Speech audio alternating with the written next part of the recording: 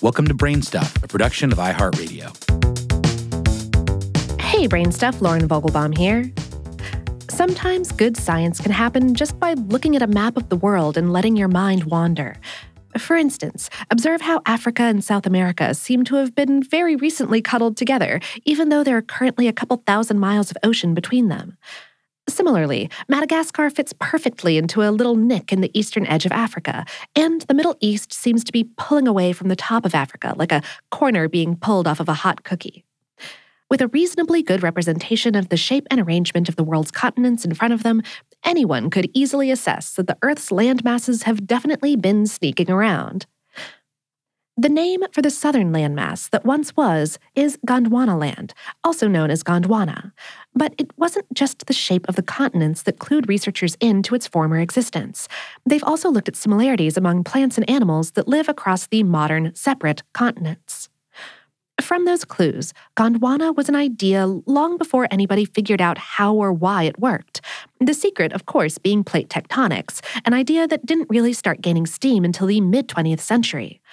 But a 19th century Austrian geologist named Eduard Suess put a name to the concept of the supercontinent in his book, The Face of the Earth, the first volume of which was published in 1883.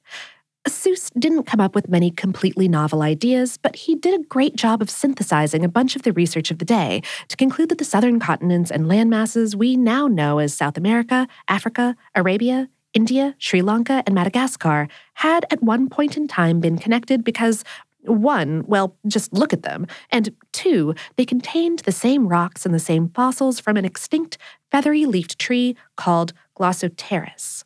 Austria and Antarctica would be added to the theory 30 years later. Gondwana was named for a densely forested region of central India where the first fossil evidence of the supercontinent was found in the 19th century. Wana is a word for forest in Sanskrit, and the Gonds are a tribe that European explorers first found living in the region.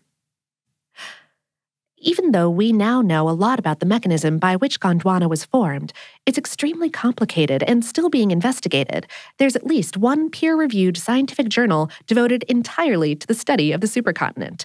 It's called, appropriately, Gondwana Research. However, there are a few things that we're pretty certain of. First, Gondwana wasn't built in a day. The making of Gondwana was a long process, most likely through 3 major mountain building events driven by the movement of Earth's tectonic plates. We spoke via email with Joseph Mert, a professor in the Department of Geological Sciences at the University of Florida. He explained, during the interval from about 650 to 550 million years ago, various pieces of Africa and South America collided along an ancient mountain chain called the Brasiliano Belt.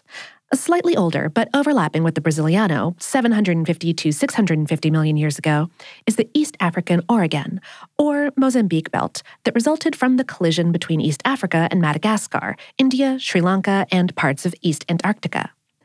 The final collision was along the Kwanga, Oregon, between all those assembled pieces and the rest of Antarctica and Australia, between 580 and 530 million years ago.